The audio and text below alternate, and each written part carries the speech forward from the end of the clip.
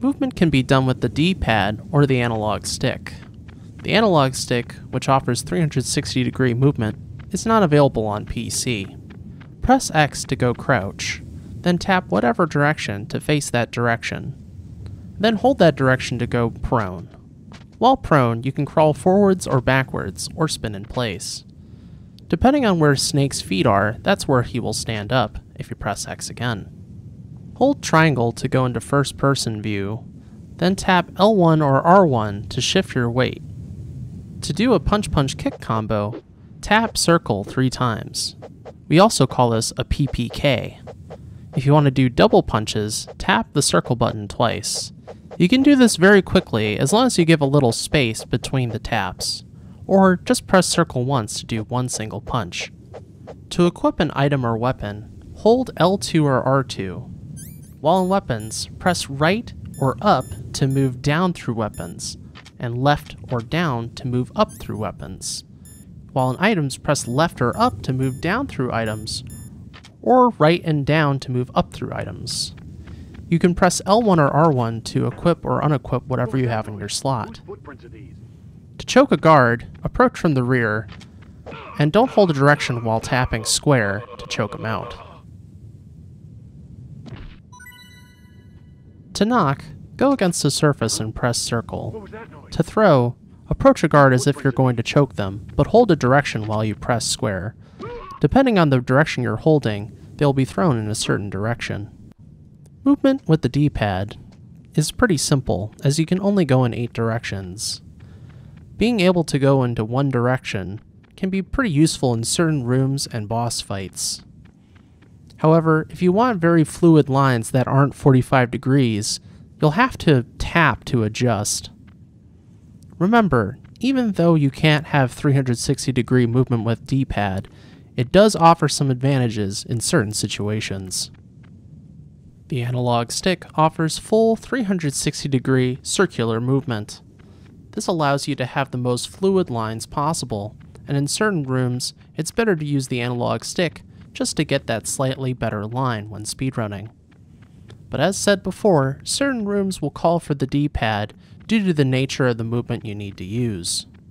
When going through doors, make sure to go through the opening so you don't run into the door while it's opening. Unless you hear the elevator coming after the first button press, you must press it twice. How fast the elevator arrives is random. Once you hear the chime, you can do your input for the next floor. When climbing a ladder, make sure you're directly in front of the ladder before pressing circle. It's a bit deceiving, so if you're unsure, just run into the ladder before pressing circle. It is a common misconception that Snake must fully face the elevator panels in Disc 2 to interact with them. You only need to turn a small amount to press circle and start the elevator. Just like the ladders, make sure you are next to the panel before pressing circle. Aim for the keypad.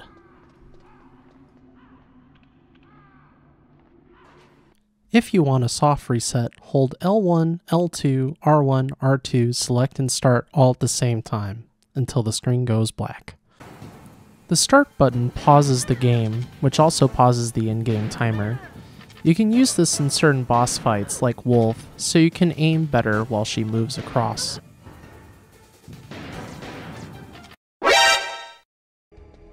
When you approach a guard, you can actually brush up on their clothing and cause them to notice you. Be careful, as this can cause an alert. Punching a guard before choking is a good way to make sure you don't get an alert. Just be aware that the punch range is not the same as the choke range. Also, if you punch too much, you can interact with their model and cause an alert that way. So make sure you get into the sweet spot for the choke before you start choking. If you want to just approach and choke, make sure that you're flush with their back before you start choking them.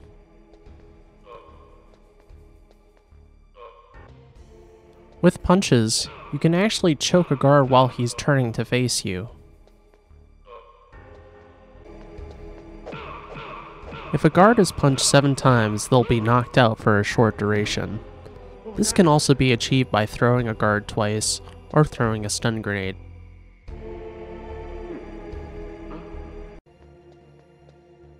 Ten chokes will kill a guard, 9 will knock them out. This is more important for all bosses' big boss, so you can avoid killing Johnny.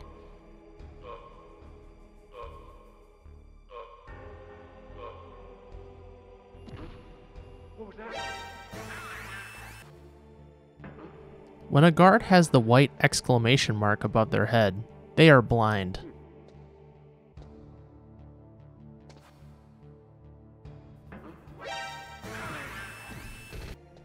A kick will knock a guard to the ground, allowing you time to run past them.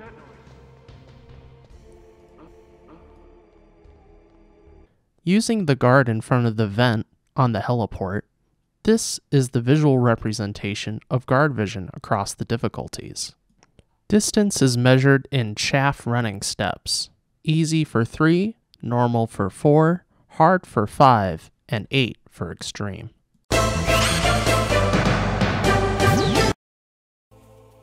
It seems weird to call this a technique, but it is important. Snake moves faster if he has a weapon equipped versus if he's running bare-handed.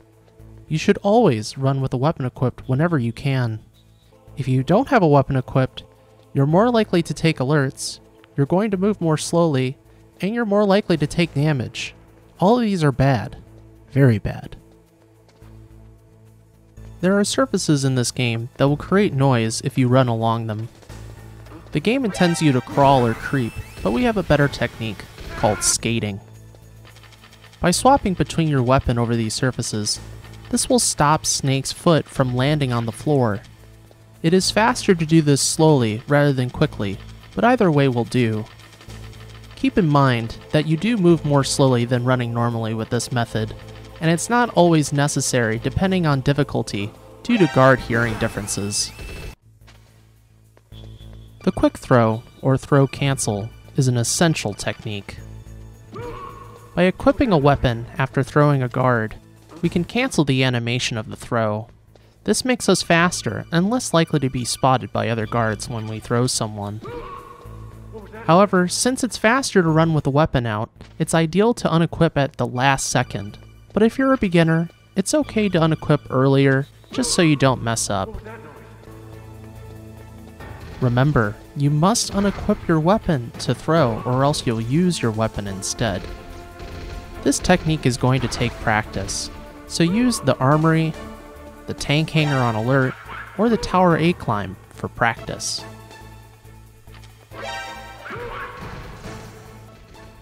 It is possible to throw one guard into another, creating a domino effect. Just like the throw cancel, we can cancel the end animation of a choke. After you've successfully choked out a guard, equip your weapon. You'll know to equip your weapon by the guard's audio and Snake's animation. If you are playing on console, mashing method is important for skipping codecs fast. The first method shown is pecking. Tense your forearm so you rapidly vibrate your hand. Let your thumb give your index finger support. I put all the stress in my arm, as stressing the wrist or finger gets tiring. You don't want any distance between your finger and the button. The second method uses the bony part of the thumb to mash. My index finger gives support to my thumb, and I tense my forearm. I tend to go to this method if my primary mash hand gets tired. Keep in mind, once you skip the initial page of text, you can mash any face button. You don't need to mash super hard all the time, as certain points during codec calls have no dialogue, instead talking head animation. Knowing the script will help you with that. The third method pecks at 2 buttons, alternating between them, the double peck. A table is recommended for this method. Other methods of mashing include physically vibrating the controller or using a spoon or pen cap. Frankly, you should just do what you're most comfortable with. And then mash! Don't mash X to skip cutscenes. You're tiring yourself out and making it slower. Instead, hold X to skip cutscenes. Be careful though, because if you hold X for too long, you may crouch after the cutscene is over in certain areas. Pay attention to the audio to know when to let go of X. But if you do this on PC when multiple cutscenes in a row, you can soft lock the game. On PC, you can hold X for one cutscene. If there are several in a row, press the skip button, like Escape or X for each individual scene.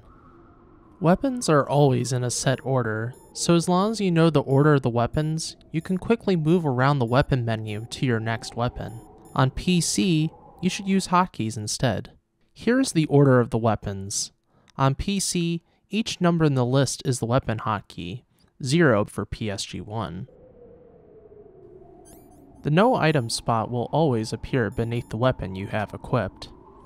If you are moving that way, it is optimal to unequip your weapon, then enter the menu to save an input. The item menu is not as simple. No item will always appear above the item you have equipped. But whenever you have an item equipped that is not the card, or have no item equipped, the card will appear beneath it. This means that the item menu is not set like the weapon menu is. This makes optimal item menuing really weird.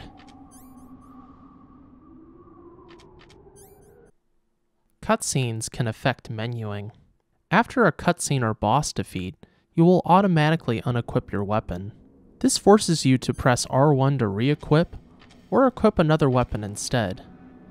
If you hold the menu button, the no item spot will be moved further away than it should. Snake spins inhumanly fast when he's prone. Advanced runners can exploit this and use a 180 spin or flip on the ground. Because Snake stands up wherever his feet are, we can use this to save some time whenever we're crawling. This can also be used when using the vent glitch. Keep in mind, beginners don't need to really worry about this so much. The kick in a punch-punch kick combo can be cancelled.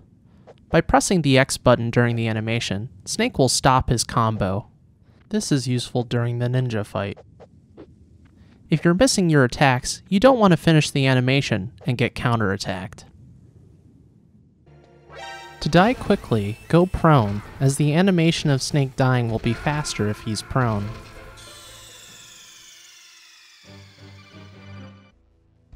When a player dies in MGS1, the game keeps track of the item and weapon equipped, allowing you to re-equip them with L1 and R1. This is called the RAM manipulation. Make a save in the armory after the cell fight, and equip Chaff Grenade and the card or ration. Fall into the pit, then select exit at game over. When you begin a new game, you can press L1 or R1 instead of opening the inventory menus for the initial items.